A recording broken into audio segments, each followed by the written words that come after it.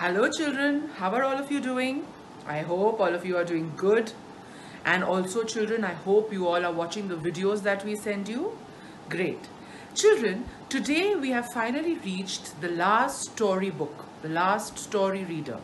The name of the story is The Hot Air Balloon. So today we are going to read it.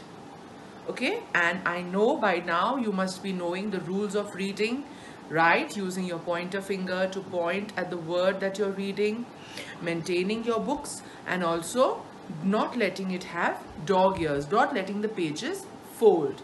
Okay, so come on, let's begin reading. Story number 16, The Hot Air Balloon. The name of the story is The Hot Air Balloon. Ben is so excited to see the hot air balloon. The balloon is huge. It has lovely stripes on it. The tall balloon man sees him and smiles. They are ready to fly.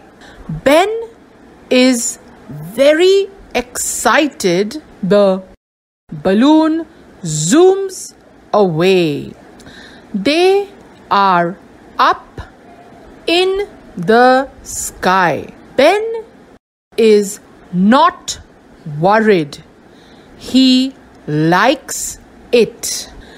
He looks at the big ground under him. It looks so small now. He can see the green farm. The large trees look so tiny. Ben can see the pond, but where are the lovely flowers? He wonders. He watches the hot air balloon land, but he does not feel sad. Thank you, he says to the hot air balloon man. Thank you, he says to his parents and hugs them. Everyone watches the hot air balloon. It is getting ready to go.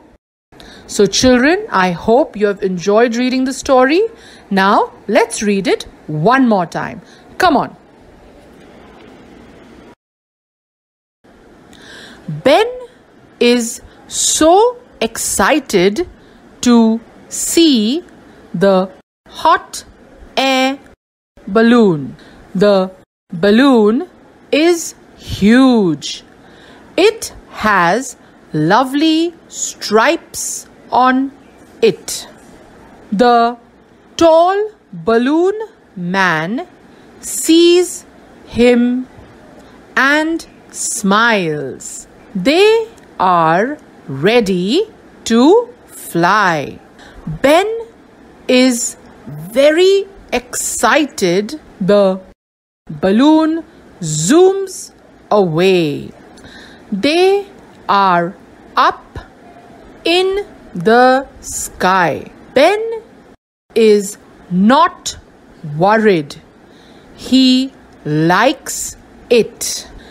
He looks at the big ground under him. It looks so small now. He can see the green farm. The large trees look so tiny. Ben can see the pond. But where are the lovely flowers? He wonders. He watches the hot air balloon land. But he does not feel sad. Thank you, he says to the hot air balloon man. Thank you, he says to his parents and hugs them. Everyone watches the hot air balloon. It is getting ready to go. So children, I hope you have enjoyed reading the story. I want you to practice reading at home regularly. Until we meet again, bye children. Take care.